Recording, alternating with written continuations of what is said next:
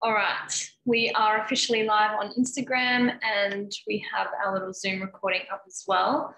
And I have the second legend here who completed Hell Weekend recently. So this is the lovely Joshua Lees, or if you're finding him on social, it's Josh Lees 76, I believe. Or have I got that wrong, Jack? Josh Lees 91. Yeah. Numbers all over the place. Just telling him your password. You're thinking of my email. Yes, I am. So would you just like to start with introducing what Hell Weekend was defined in your head as when we initially went into it? You know what I mean? Yeah, initially, like, it was just after we watched David Goggins and just had this really, I guess, desire to push ourselves hard. And the idea behind it was like push ourselves so hard past what we thought we could possibly push ourselves to know that we can go that level. And knowing that we can go that level then turns into like, well, if I can do that, I can do anything. So, and then, leading up to it was a lot of watching YouTube on Hell Week and just getting the mind prepped for, not only getting the mind prep, but also getting an understanding of what we need to set ourselves up for. And although it was nowhere near as bad as Hell Week actually would be, and I honestly think, in the state I was in for that time period, I would not have passed Hell Week. But at the same time, when you're in a different situation, in a different group environment, and you just get told to do something and you do it, you generally just do it. Totally. So, I still think I have the mental strength to do something like that. We'll see when you're in it. How about it? So I know that you were the one who we all looked to as the one who kind of instigated it. I know there was that impulse of us watching it with the suggestion of Tom, and then that creative idea was like, we need to do it. And I would just love to go through the mental process of when you decided that it was a thing and making that decision, and how the rest of the week kind of, like, what mind games went through with that leading up to the actual event. Because I know that in the moment you're almost like, let's do it now. And I'm very much like you, and I know you're so headstrong that once you've made a decision that it's like, it is. Yeah. So yeah, exactly. In the moment, it's like I'm a very big one, from learning from Jim Rohn and stuff. It's like, if you let an idea slip even a day, even a couple of hours, and the desire to actually do it starts to dwindle. So it's like, let's do it. And I can't remember what day, it might have been the weekend. It's like, we couldn't do it right now. And even though I was like, let's do it now, pretty sure I started with a 4x4x48 challenge. And I said, let's start it now, because I thought we could start now. Nobody else was really interested. We're like, yes, Josh, keep going. And to be honest, I would have. I know. would have. You had that look in your eye. But then, that turned into Hell Weekend, and then we planned it. It's like, it was going to be July, and I didn't want to wait. Yeah. So it's like, let's, we worked out we could do it. And then leading up to it, I was keen, and I was always keen. The keenness never changed, but I think a little bit of nerves kicked in the day and 2 days in the day, like leading up to it. And those nerves were like, you know what, I could really not do this. I could really choose to just not do this. But then in my head, it's just like, regret outweighs the pain. Yeah. And it got to a point where it's like, we're doing this regardless. We're going to do it. And then I guess once I kind of resolved that in my head, like I already had, but it's just like that. I call it the bitch in me. And the bitch in me was coming out, and it's just like, that's what I want to get rid of completely, and that helped a lot. Yeah. But then we just decided, like, let's do it for more than just us, and that was when we kind of decided to make it a full live event and make it a fundraiser as well. Yeah. And you're doing it for more than you then, and you always do more for others than you will for yourself. 100%. And just as a side note, before we delve into a few more questions here, we teamed up with Young Veterans Australia and actually ended up getting $1,500 in charity. And so, like, that's a really cool thing of you know, that helped push the boys and propel them forward. And like also there was the interaction of people joining in on our lives. And, you know, every time they'd come in, it's like these lives have not stopped, which was a really, really cool part of the event. But if we just track back, so we've gone from that beginning phase of there was the impulse of decision to actually do the event, the build up and lead up to the event. And then we actually got to Friday morning, getting everything ready. And I know that you were busy doing all of the scheduling and stuff beforehand, but because you did put the schedule together, do you feel like you'd rather not have done that moving into your 9 a.m. Friday morning start? I feel like it would have been a lot easier to, like, in the sense of actual Hell Week, you know, you've got a number of instructors and a lot of instructors, and, you know, it's so easy to be told to do something and just do it. Whereas I kind of knew what I was doing when I was doing it. And then me being me, I made it, you know, impossible, like absolutely impossible. And I'm just like, oh, we can do this. And then 2 hours in, I'm hating myself. And then I'm most like nearly in tears from you guys absolutely railing us.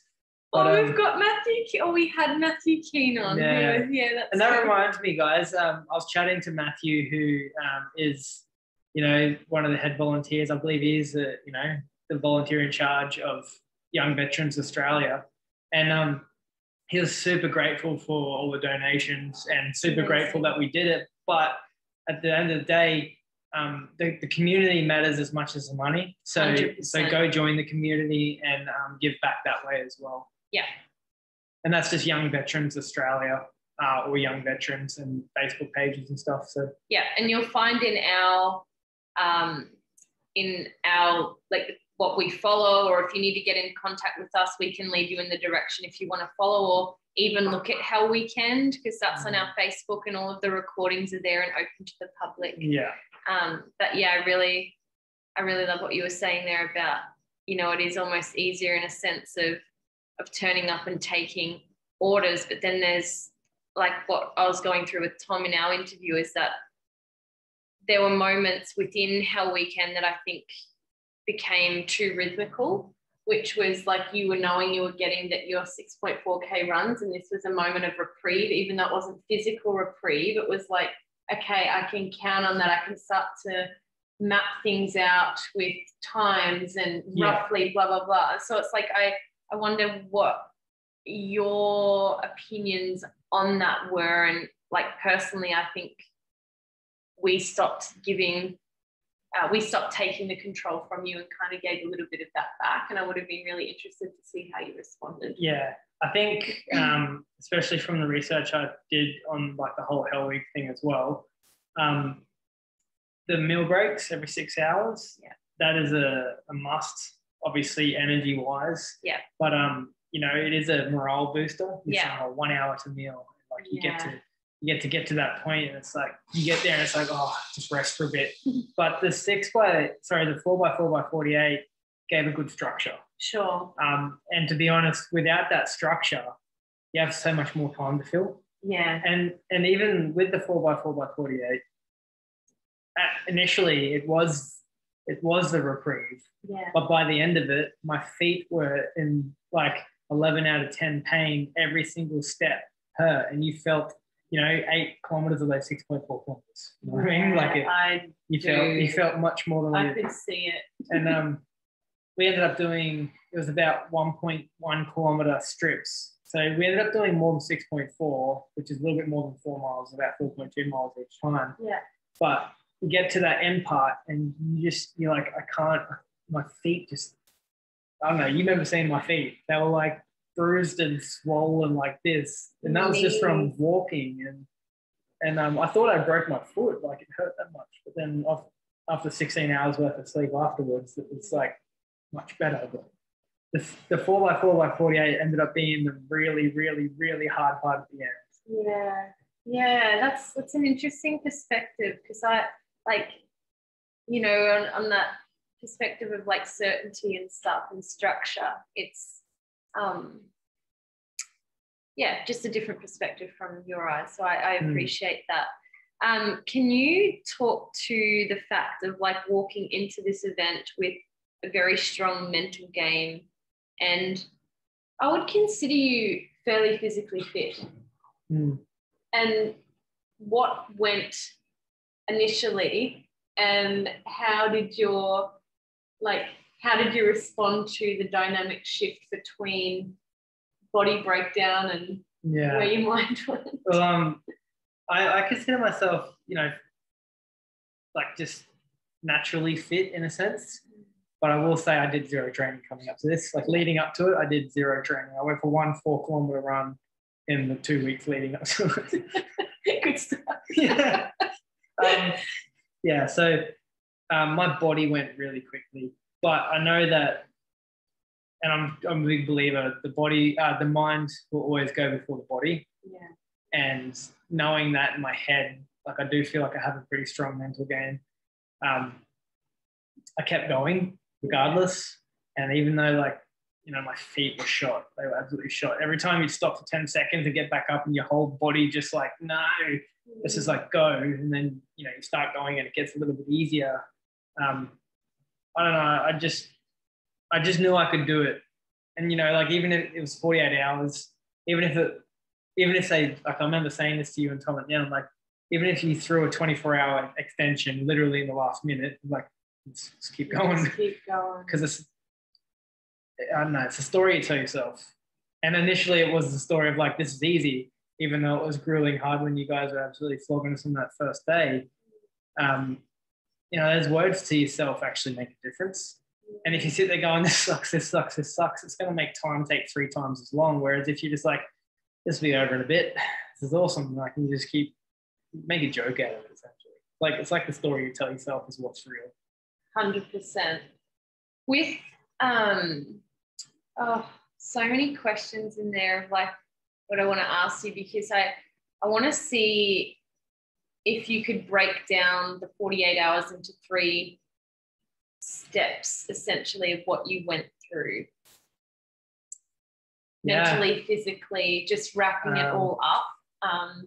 There's a clear step of where the physical, the really hard physical stuff. I know we had that bit of a shift from, you guys were absolutely like in the water, right? Crawling, back crawling, and then we had that one break, and it's just like it went from physical absolute smashing to maintain. That was probably that first step, and that to me made me realize like the plan that I had originally written up for you guys, and I just said, look, be dynamic about it. It was not achievable. Like, there was no way we were sitting in the water for 3 hours straight. I literally wrote like 3 hours in the water. We did about to a point where it's like they're literally gonna die. Like, I don't think we can do that. We did like 4 minutes in the waves, and like it was windy, and the wind sucks. Like, you could do it in the water, but the wind is a killer. But we were sitting there chattering away like, and that was like after 2 or 3 minutes. I will admit to, and I'll get back to your question. Yeah, good. With the mind stuff, I was freezing in that water. And I just remember like shivering like crazy. And then I was like, no, stop. And then I just remember breathing, and it's just like, and my whole body just stopped shivering for that. Like, probably it was about 4 or 5 seconds. And I'm like, training that stuff, that is the mind strength right there. Yes. To be able to step out of the pain and just, I guess, meditate on it. So that was, they're little level ups that you get out of pushing yourself so hard. It's like, somebody could look at it and go, that was really stupid what you did. And, in some eyes it could be, but at the end of the day, the mental level ups, like, and just, I don't know, personally for me, when I was walking, I was doing those crappy walks, and pain, but I just take away from the pain and I start putting in my head, and I just do what I do in meditation. I visualize what I'm achieving, not that physical moment, but what I'm achieving, and for me, it's like that, those big financial goals that we've got and what that's going to create for us, what we can do for our family, what we can do for our friends, the lifestyle we'll get to actually live. And I just lived that while I was walking. And then next thing you know, you've just done another 400 meters without noticing. So it's like short circuiting. In these minute, minute intervals, what, like you're saying, some people could say that's silly. 4 to 5 seconds over 48 hours given the opportunity to step into that meditative state or to go, I have the opportunity to think differently here. Yes, while it might not last for 10 seconds even, it's short-circuiting the pain response. So if we just get back to the first question and then we'll move into another one. That's okay. So we started with all good. So the body breakdown essentially was the first step for you of like feeling that real physical shift. Yeah. It was just super hard. And, you know, it got to the point where I think the shift to mental there was when I went, you know what, I don't have to do this quick. I just got to do it. And that was, I don't know, it just kind of brought me back to like, I feel sometimes you feel like you have to do things a certain way. It's just like, no, if it hurts, just change the way you do it so it hurts somewhere else, you know, like. I love that. Yeah, so that was I guess that was a big physical to mental shift. And then it just went to that maintain. It was just like the fatigue was there. Every time you stopped for 10 minutes and got back up, it hurt. Everything was stiff, but it's just like, all right, we just push through that. And it's like, even though you walk like a robot for a minute and then you start to loosen up a bit and then you can keep going. And then I think towards the end, it just moved to exhaustion, physical and mental. And like, you could feel that brain fog coming in and, you know, you couldn't get out a sentence. And then the pain of the feet pain, I think, was the biggest one that took over at the end. It's just like push through it. So it's not three clear things there, but it's definitely like I've got all the physical energy. It's like, oh, I'm starting to really lose that. Mental kicks in. It's like, I can keep doing this. I'll do this however I need to do it. Turned into like, all right, now we're starting to really feel some physical pain, but it's just like push through the pain. That's the mental strength to push through the pain. And realistically, like, injuries could have happened. Injuries probably should have happened, and I thought they did happen. But after rest, it proved that it was just, you know, the body going, like, take a freaking break. Isn't it interesting though, when you think of like creating habits in the opposite direction? It's kind of day 2 or day 3 is when you start gaining momentum, whereas it's like it was that pinnacle of my body needs rejuvenation and rest now. Yeah.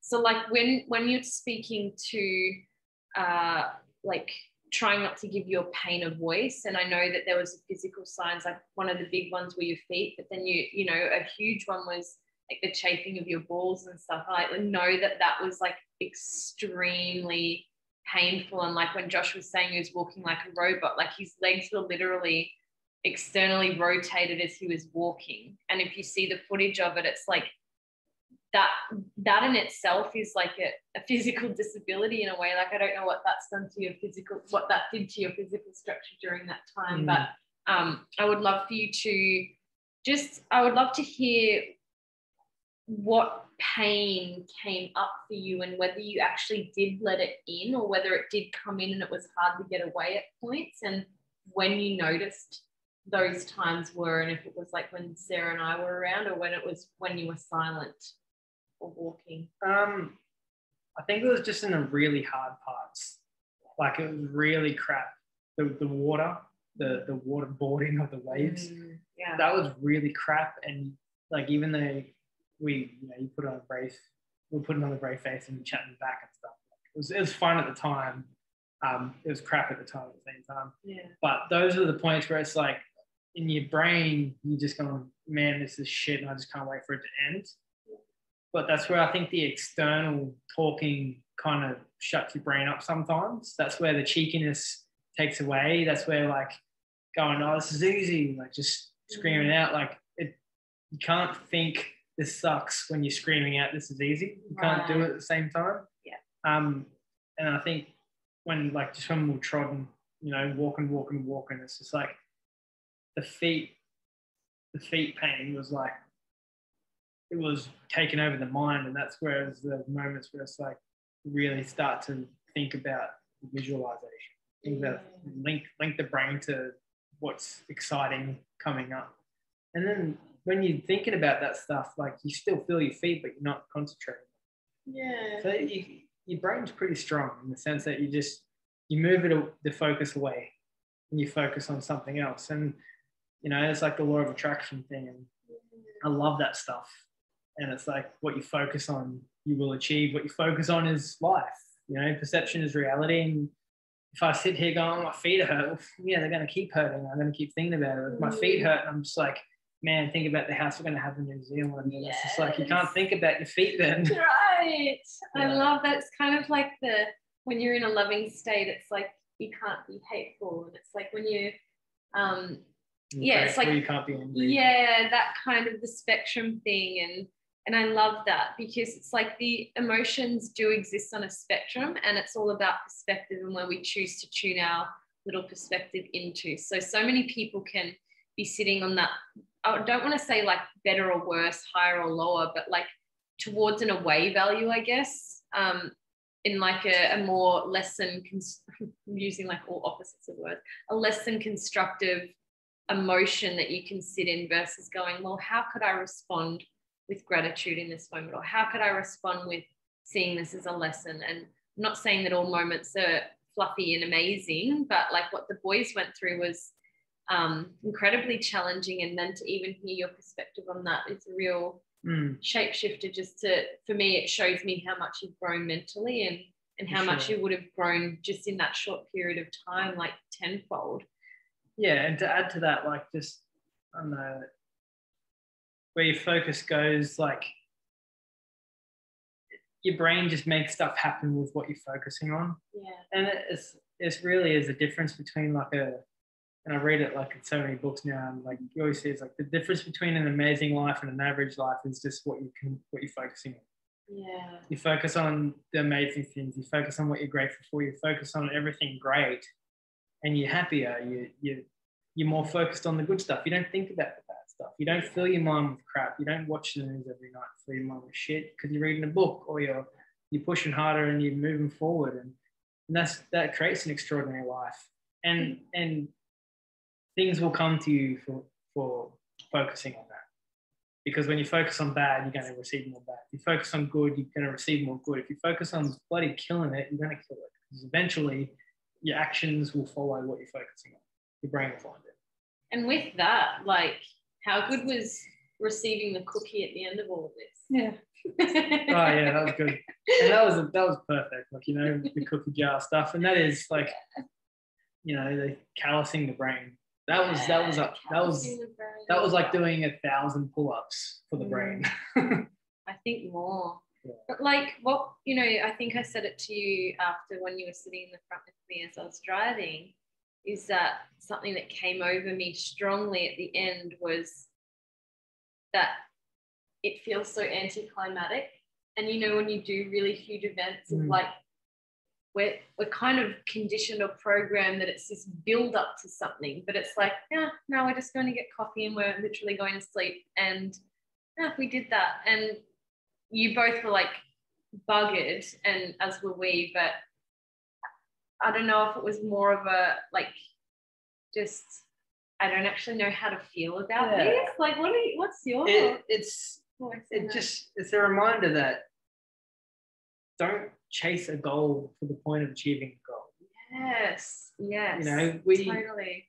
I thought it would have been more dramatic at the end as well. And I remember like you guys like, oh, step over this. I'm just like, I don't really care. Just like, I do can't. It. Yeah. But you know, like even though the whole 48 hours wasn't fun, it was fun parts of it. It wasn't a fun experience, but now I have that experience, and now I can draw on that experience. It's like if I'm playing footy, and I will get back to footy. If I'm playing footy and it's freaking hard, and somebody's made a break and I got 80 meters to chase it down, you know, it's in those moments where I'm going to be like, fuck, I don't really want to, but then it's like, well, I did that, and that's way freaking harder. So I get that. It's just like those, you don't have to think about it. Your brain just like they said, it's like it's a cookie in the jar. It's like, you know, pull your finger out and do it. Look what you've done before. You know you can do this. It's like the 4-minute mile thing. Nobody could ever break the 4-minute mile until one person did. And the next minute, school kids are doing it. Like, totally. You've done this and you know this can be done, so do it. Yeah. And then it's just discipline. Do it. And I could talk to you about discipline all day. Yeah. I feel like we are the same in that area. And I think we actually, between you, Sarah, Tom, and I, we really understand how discipline and practice is so critical to freedom in any area of your life. And it's like you said, it's less about getting to the point of like, oh, I achieved that and ticked it off. It's actually the progress there, and it's progress beyond that moment. That's just a checkpoint. It's like, oh, cool. Like, yeah, that of course that was going to happen, but don't get lost too much in the moment of a huge accomplishment, but also like give yourself time to acknowledge what you went through. But then it's like, okay, so not always going, what's the next thing? But it's like, okay, if that happened, cool. How can I now build on it? How can I give back more? Yeah. What's going to be the next thing that breaks me to my next little checkpoint here to keep progressing through life? And I just want to say how proud I am of you, and how amazing it was to watch you in a different environment yet again, because we've all gone through so much together. And that was like it was another level, because you and Tom responded quite differently in moments. And it was cool. It was a good bonding for me and Tom as well. Like, I remember, I will say, like at the start, I was more of like, oh, we got this. And he was a little bit like, oh man, like we got this. And then toward the end, my brain was going, I just wanted to finish. He's like, man, we got this. Yes. So, it's like having that teamwork there. Teamwork's awesome. And he said that as well. He said he didn't know how to act, and he was watching you. And it's like, watching you two watch each other was like, you could see that he was really relying off your mentorship and, like, I guess life experience and maturity in certain areas, or just mind game. Like he's mentally strong and he's awesome. And it's cool to see that he actually adopted the lessons that were given over those 48 hours. Like you said, the roles reversed, and it's like, they were interchanging between it. It's like when one dips, it's like an opportunity for the other one to go, come on, man, you can't sit down. You've got to keep going. So another question that I want to ask before we do wrap this up is, did you enjoy just having you two, or do you think it would have been dramatically different with a team who was either really like you function well together, or conversely didn't function well together? Like, what would have that been? I enjoyed the experience altogether, and that was the experience to enjoy. So I'm happy with that. Yeah. Team environments make things very differently. Like if there was more people there, you've got. It's like a footy team. Like for me, it's like you want to put in more for the boys. Yeah. But it's the same just having Tom there too. Like it's like we both got this. But when you've got a team there, it's like if two people are just like, oh, and the third person's like, well, see yous and runs, it's like, oh, I'm gonna keep up with you. Yes. Whereas like if you've got a whole bunch of people, it's like, oh, and Clarence.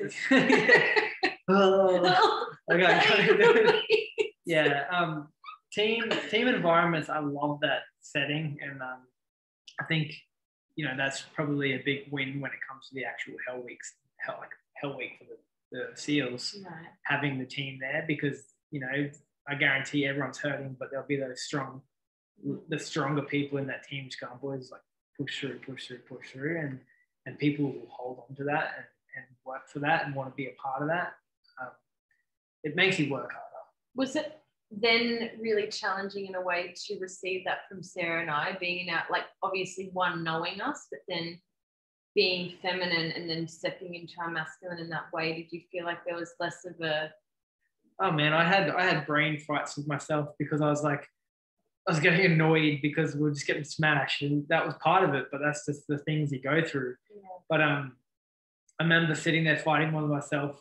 I had that moment. I was like, oh, you guys haven't done this, so stop it. So like, but then I was like, I remember like, we asked you to do this and we want you to do this. And this is those mental fights you have with yourself. And that's where you're just like, what's a better one to pick here? What's a better way to handle this myself?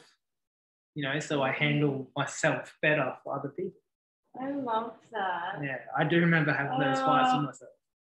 And it's just like, pull your fucking head in. We're all splashing. Yeah. That was me to me, though. Yeah, that's exactly right. That's it. The pain. Yeah. So amazing. Do you have any final messages for our people that are watching, listening, in terms of like a message that you want to put out there, or in terms of like future Hell Weekends to come? Like, the biggest message is like, don't say you can't do the amount of times people say, oh, I could never do that, or I can't, like, we've had put photos up of us in the ice bath. It's like, oh, I couldn't do that. It's like bullshit. Well, you can't if you subject yourself exactly, to it. But telling yourself you can't, it's just push yourself. Yeah. Make, like, grow by pushing yourself. So same as in the gym. If you lift heavier, you're going to get bigger. If you push harder with your mind, it's going to get stronger. If you get mentally tougher, you can do more. Do things that you don't think you can do. And do things that suck every day. Just a little bit. Yes, I love that. Do things that suck every day. We wake up, the first thing we do in the morning, literally jump out of bed. I pretty much throw my half wet undies on still from the previous day and jump 100%. In a 2-degree freezer with, like, when I say 2 degree, it's like submerged in water. Yeah. There's ice bloody, like, chunks cutting you and stuff because they're still sharp. Do shit that sucks, because when it comes to things that you actually have to do that suck, you're just like, well, this is not bad. Yeah, you're like, oh, is that all? Like, yeah. I think that's probably the one thing I want to convey. And, like,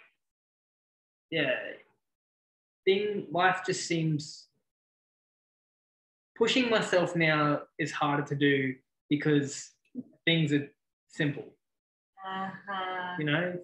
That's the comfort life, isn't it? And success is living on the edge of discomfort, I think, or the edge of comfort, whichever. Being comfortable, being uncomfortable. Yeah. I love that. Yosh, I love chatting to you in general. I love living with you. It's like this. Welcome to our house. Yeah, welcome to our house. My house. It's a cool way of really, like you said, strengthening bonds, not only just as like our friendship, but between all of us together, the 4 of us, and then getting to spread that to the wider community. And I think it's really special that we're able to not just hang out and be gooses, but then also step into that serious mode and share this, like on an interview, or just sit there and be serious and really talk about what challenges you, or so I appreciate your time and energy as always. And if anybody wants to get in contact with Josh, just to speak about it, if it's not something that you want to speak about publicly, it's like, I'll pop in his details in the Instagram live notes and also in the podcast notes. So perfect. And best place for them to get in contact with you would be where, Yosh? Both Facebook and Instagram. You can actually find me on Facebook now. I always have my profile on private, so like you'd search me and I'd never come up, and I'm like, just find me. But no, it's all public now. Josh Lees, and then it's Josh Lees 91. Perfect. Happy days. Cool. Thanks, guys. No worries. Well, I'm just saying no worries, like in advance that you've thanked me. Awesome. Tune in for the next episode. And tune in for the next Hell Weekend date. I think we might have to go through another little round of an initiation with you and Tom for some things that I want to discuss with you. So, for sure. We're going to run that for everybody else. And the big part about that is you should never make people do what you haven't done. Boom. Mic drop. Love it. Peace out, legends. Bye.